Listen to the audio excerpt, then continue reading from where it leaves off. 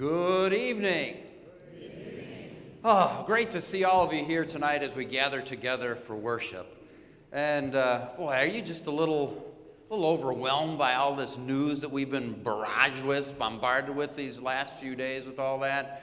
It's just a little overwhelming almost seems like. But, from the news that the girls' high school Final Fours, our Napoleon girls are going down there, that the crowds aren't able to go, only some limited family members. Today we found out that the Nationals, Lutheran National Basketball Tournament for the kids in Valpo, that was canceled as well. And so you just kind of, one thing after the next, but can you really think of a better place to be than here in God's house?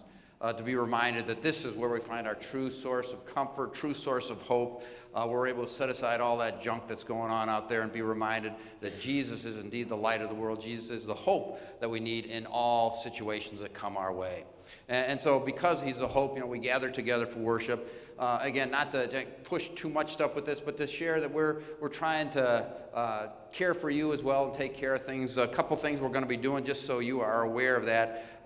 Some people are very uncomfortable shaking hands. That's okay. If you don't feel like it, that's all right. You can do the fist bump, elbow, whatever you'd like to do, salute or whatever.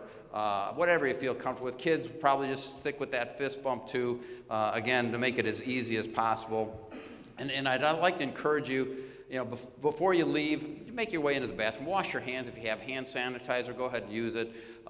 Just that way, you don't wait till you get home because, boy, all this talk, I never realized how many times I touch my face. And so that's just another way to keep it. And as you leave, this natural tendency is hit the crash bar. There's a lot of germs there, so just go ahead and it pushes out, so go ahead and do that. And then some, because they're elderly with some of the conditions that you have, don't even necessarily feel comfortable being in church. We'd love to have you here, but if you're in doubt, stay home, listen on the radio, watch on the internet, that's available. We want to encourage you to feel comfortable as you're worshiping the Lord. Now here comes the tough part, but needs to be said. If you're not able to be here in person and worship, that's okay. We encourage you to do that. But just a reminder, send your offering envelopes in or do give online, because as a reminder, we need $25,000 a week for all the things that we do with the church and school. So please keep that in mind for the help with that. You may have noticed on the end the fellowship pads are missing. Someone was not playing a trick on you. That's the thought with the passing back with all the germs we're just going to temporarily suspend that. And then we're going to do something a little bit different with the offering. Again, because with the hands, with that, the germs, we thought, well, we'll just have the ushers at the back hold that when you leave. So don't forget when you leave to go ahead and put your offering in there. Just one more layer of safety for you. Also, if you feel a little uncomfortable, a little bit too close to people with some of that going on, there's plenty of room down front. I'm kind of lonely up here, so feel free to come on down front. That'll be that. But again, just trying to take some precaution. What's that?